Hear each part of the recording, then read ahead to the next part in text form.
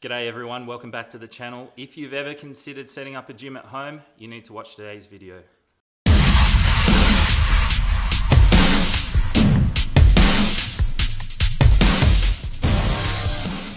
What I'm going to give you today is some information on the foundation pieces I think that a home gym needs in order to work properly and give you some results. Now, not everyone has a gym close by to their home or to their work that's suitable for them. Maybe you're a little bit intimidated to go to a big gym, a big 24-hour type gym, or maybe you just want something that's really close and convenient for you so that you can work out when you want without having to travel. If that's the case, you probably want to set up a gym at home. Now, all you really need is a space. Think about maybe a spare bedroom, part of the garage, which is where I am at the moment. You might have a space under a carport or something like that. Just doesn't need to be too fancy. Somewhere where you can put some equipment that's not going to get in the way of anything else that you do around the home. Just a little bit of information about the shirt that I'm wearing today. This is Walkie Talkies for Men's Health Awareness. It's a group, a Facebook group that was set up in Sydney for men to join up, have a chat about any struggles that they're facing. We go for a walk once a week, every Sunday, just to get together and have a chat. Very casual, very low key. But it's a great initiative for men in Sydney to really just deal with mental health problems. I'll put a link in the description. I'll also put a link on the screen right now. Walkie talkies. Okay, let's get started building our home gym. The first thing we need is some flooring. I'd suggest about 6 square meters as a minimum, but if you're going to dedicate a large space or a whole room to your home gym, take your measurements first to figure out how much you're going to need. There are a number of options for gym flooring, but my only recommendation here would be to get a commercial quality 15mm thick 1 meter by 1 meter rubber gym tile.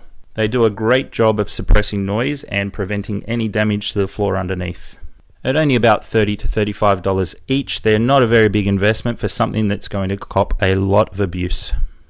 Next, you're going to need some sort of rack. Now, there are 3 options I'm going to give you today. Each has their pros and cons, but I'll give you a recommendation at the end for the one that I think is the most suitable for most people. The first option would be some squat stands. Now, these are relatively cheap. You can pick them up for about $200 for the pair. They're easy to move around. You'll be set up in no time, and you can move them out of the way when they're not in use. The only real downside to squat stands is that they're not as sturdy as the other options I'm going to show you today. Next option would be a power rack or a squat rack. Now, these are quite expensive. This one that you see here is about $1,500, but you get what you pay for. So this is a very sturdy unit. It's big, it's strong, and it's going to be a lot more durable than the squat stands. You can also get some handy add-ons like the pegs for the plate storage, so you don't have to worry about storage of your weight plates.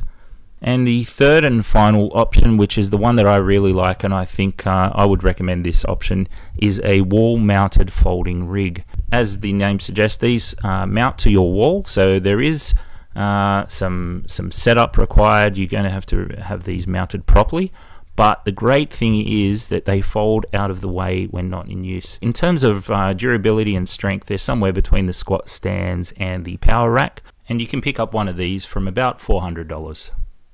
The next thing we're going to need for our home gym is a barbell. Now, barbells come in all different shapes and sizes, but the one you typically see in your gym is called an Olympic barbell. They're 20 kilograms in weight, and you can pick one of them up for about $200. We'll need some weight plates to go on our bar. These can be purchased individually or as a package. My recommendation is to start with pairs of 1.25, 2.5, 5, 10 and 15 kilo plates. Then you can add 20 kilo and 25 kilo as needed. Don't forget you'll need a pair of collars to hold the weights on the barbell. A quality pair like these on the screen now will set you back about $40. The last piece we need is a bench. I suggest choosing an adjustable bench to allow some incline and decline variations of the bench press and the dumbbell fly, as well as providing back support for seated shoulder presses. A good adjustable bench will start at about $350. It is possible to save a considerable amount by buying used equipment from Gumtree, Facebook Marketplace or eBay. Just make sure that what you buy has been well maintained.